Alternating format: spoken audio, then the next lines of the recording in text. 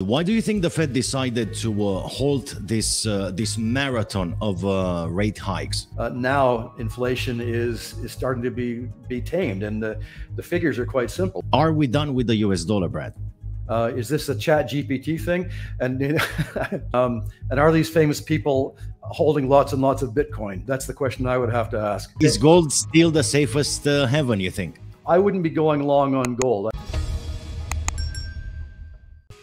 With gold futures trading at over $2,000 per ounce and the inflation in the United States holding at 5%, investors are wondering, is gold the safest haven at the moment?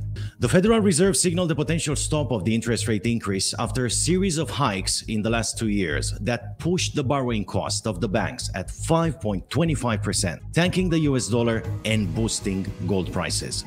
While a weak US dollar is good for international trade, what should we expect from gold prices this year? And can we still make profits? This is it from my side. Remember to drop us a like, share, subscribe, and if you click the subscribe button, you can join us next time when we release a new video here on DOT Financial News.